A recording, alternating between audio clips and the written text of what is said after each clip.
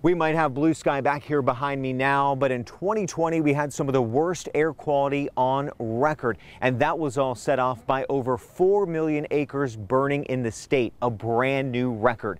Now, while forest management has come under scrutiny, there's no doubt that warmer years over the past couple of decades has certainly dried out the brush, leading to this cycle of wildfires and then bad air polluting our skies.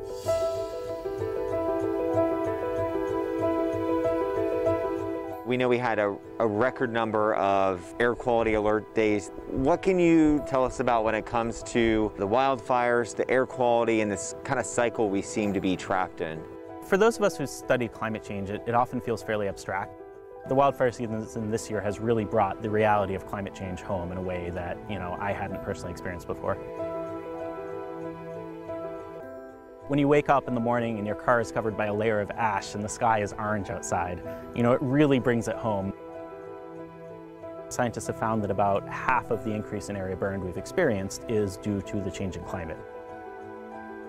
We used to have more fires in the 1980s than we have today, but most of them were very small.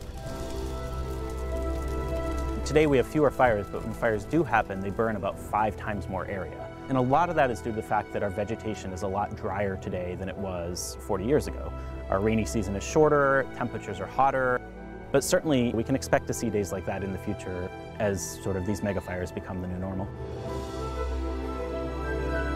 With the smoke comes a lot of carbon dioxide emissions, and carbon dioxide is the biggest cause of climate change. And so as our forests go up in flames, we're actually undoing a lot of the progress that California has made in reducing its emissions.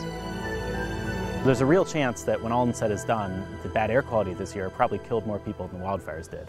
Not because it's more dangerous to any individual person, but because it affects so many more people across the entire state. Scientists have estimated that just being outdoors on a bad air quality day in the Bay Area now is the equivalent of smoking half a pack of cigarettes in terms of your health. Even if we could wave a magic wand and get all of our emissions to zero tomorrow, that doesn't bring us back to the climate of the 1980s or the 1970s. If we stop our emissions, the world just stops warming. It doesn't cool back down. And so the best we can hope for is that this is our new normal. And if we reduce emissions, we can keep it from getting worse.